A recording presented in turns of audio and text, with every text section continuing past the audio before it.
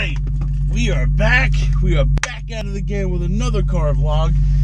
It's been some time, but I think it's time we officially talk about what I plan to do to this car, because I have so many plans. I had so many plans.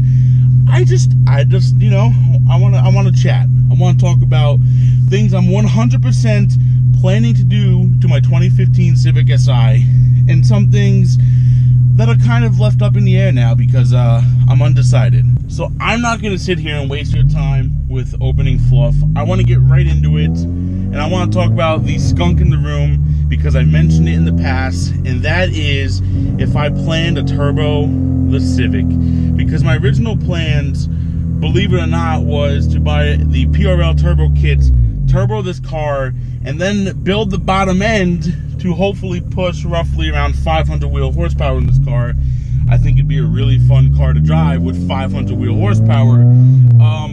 But now that I've had the car for a little over a year, I don't know, man. I don't know if that's something I'm willing to do to this car, because at the end of the day, it's still a Civic. And I also love NA, and I also love superchargers, but I also love Lamborghinis, and I really want a Huracan. Yeah, I said it. I came out.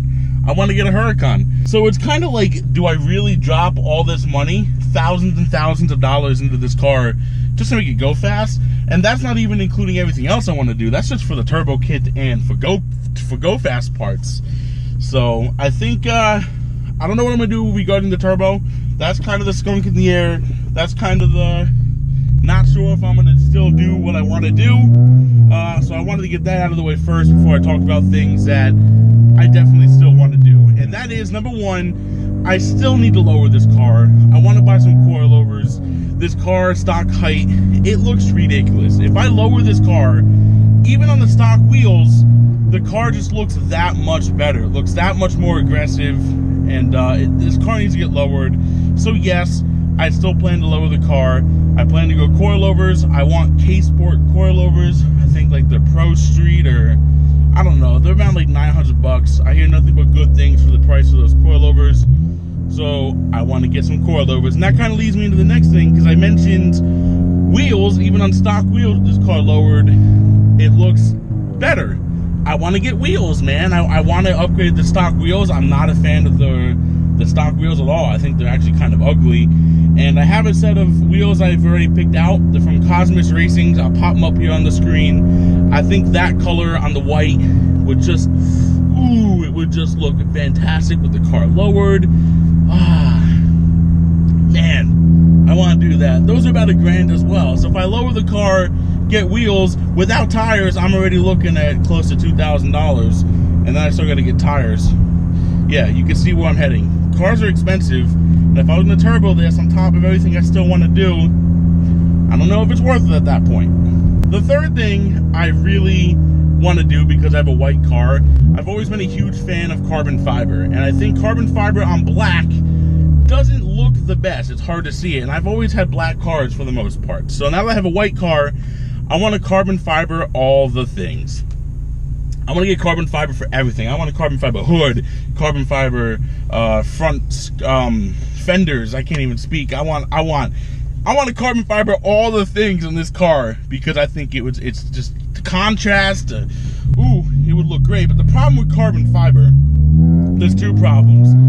I live in Pennsylvania, which means in the winter I either can't drive the car, or I gotta take off all the carbon fiber and put everything back to stock when it comes to looks, because carbon fiber and cold, they don't mix.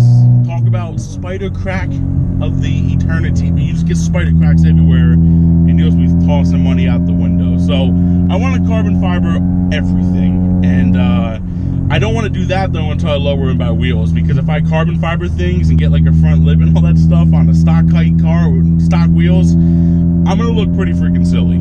Last but not least, I want to get the RBC intake manifold, because the one that comes on the 9th gen Civic Si's on the K24, they're plastic, and the airflow is just terrible. So even if I decide to turbo the car, let's say that is the plan and that is the route I'm going to take, I'm still going to need to get an RBC intake manifold. It's so much better for the engine, and even if I don't turbo the car, I still want to get it to boost the mid power up ever so slightly, and I'll be able to hear the engine, just that gurgle of the K series a lot better. I want to get an intake manifold. Those are actually relatively cheap. I can get them for like $300. The problem is, if I get that, I need to put the car back on the dyno. I could go with my guy down in Harrisburg, Pennsylvania, Innovative Motorworks, and he'll retune my car for a couple $100, you know, because I went to him previously for the initial tune. So I'm looking at around $500 total. That's actually pretty affordable. So that is definitely on the to-do list. But outside of that, I honestly don't have many plans for the car because, well, I mean, what more do you do after that? Even if I do turbo it and I push for that power, what else is there to do, you know? I made the car look nice. I lowered it, put wheels on it, carbon fiber accented everything. You know, what else do I do? I can get interior stuff, but right now, this isn't a car I plan to keep on for many, many years. I don't plan to keep this car for many, many years, is what I really mean to say. So it's like, why spend all that money for the interior, even if I do turbo the car, because I'll probably end up selling it anyway. So there you guys go. Thank you guys so much for watching today's car vlog. It's a little update on what I plan to do to my 2015 Civic Si. Hope you enjoyed it.